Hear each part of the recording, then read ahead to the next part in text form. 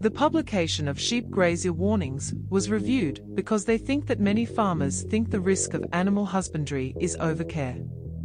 Lock Point's Meteorology Office updated sheep grazier warnings on the way to winter. Sheep gazers expressed their concerns that the risk is often estimated.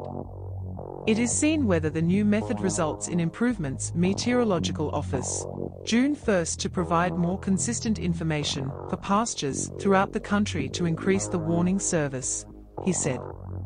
In a statement to ABC, an office spokesman said that the decision watched customer feedback and analysis. The statement said that the arrangement threshold of sheep grazier warnings will be set for winter everywhere except Tasmania. This change will reduce the risk of excessive forecasting, said.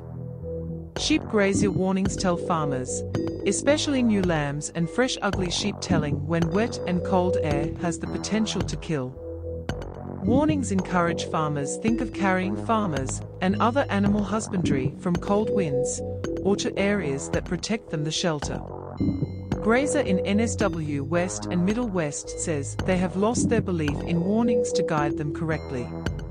Tullamore Grazier Mark Mortimer says he doesn't find himself relying on his own assessment of risk. Most of the time I feel that warnings are not guaranteed in my own region, said. Mr. Mortimer said he was looking at wind speed and direction, temperatures and precipitation measurements to make his own decisions to move his sheep. Rain is approaching newly cut sheep. Serious weather events can cause too much death, so you want to be too wrong positive. You want to act more often than you have to do, he said. Hard balancing law, however, the balance must be justified.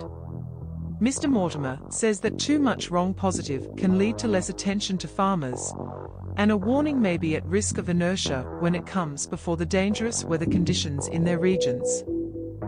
He says that moving sheep more often than needed affects production. Mortimer, when the sheep spends in a hut, grazing, the time of being fat and healthy. Do I want to move on 5 warnings that don't save me any sheep to capture what's really serious? Or do I want to move at 10? You should choose a point somewhere. Mr. Mortimer still maintains balance of wakefulness, while change in estimation of office leads to a decrease in unnecessary warnings. However, he acknowledged that the prediction of false positives was better than the alternative. Considering that people are not satisfied with the ability to predict the correctly, nothing happens when compared to them, and then too much sheep die, he said.